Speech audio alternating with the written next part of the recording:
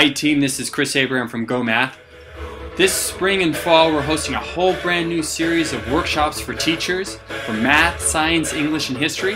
You should check out these workshops. We're going to be holding them in Massachusetts, in Florida, in New York, and California. Check them out. I'm sure you'll find them very helpful. Take care. Hi team, this is Chris Abraham from GOHmath. Today we're going to do number 32 on the CBEST Elementary Math Practice Test. I'm going to jump right into the problem. It's a really good problem because it reviews some core strategies on how to find the percent of a number. Alright, here we go. Number 32. Rudy needs to calculate 14% of 50. He does so by computing it in the following way. And then we have 50 times 14 over 100. Which of the following methods could Rudy also use to determine correctly the percentage? And then we have some options here. Now read this to yourself one time. Pause me, unpause it. We have this first statement here, 14% of 50.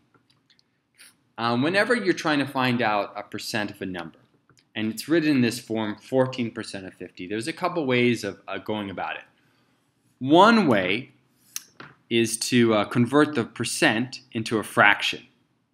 And that's what they did here. They did 14% and they made it into 14 over 100. And if you really quickly, how you do that, whenever you have 14%, you could express it in terms of a fraction. 14% is equal to 14 over 100 or 14 hundredths.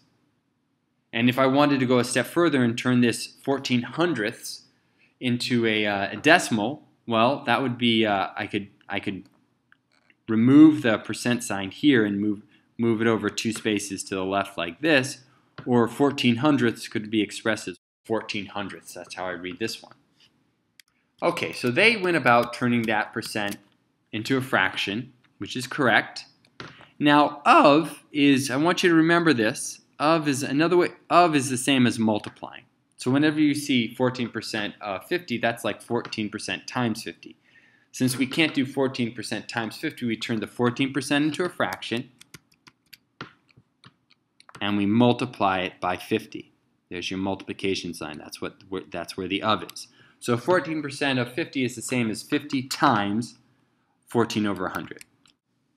All right, and maybe it's worthwhile to actually review how to do multiplication like this, a fraction times a whole number.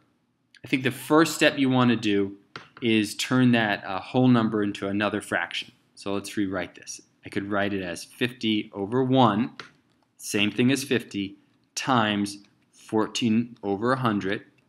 Let's just get this review of how to multiply fractions out and fraction times whole numbers out. Okay? These two things are going to get me the same answer. Well, I have this problem here. Maybe I should start trying to reduce some of these fractions before I multiply out. This would be, I could reduce the 14 by 2 and the 100 by 2. 14 would become a 7, the 100 would become a 50. And I could even go a step further and I could do some cross-reducing. I could cross-reduce the 50, divide the top by 50, and this 50 would cancel out. It would become a 1. And I could divide the bottom by 50. This 50 would cancel out and it would become a 1. And what you're left with is 7 over 1, or 7, being 14% of 50.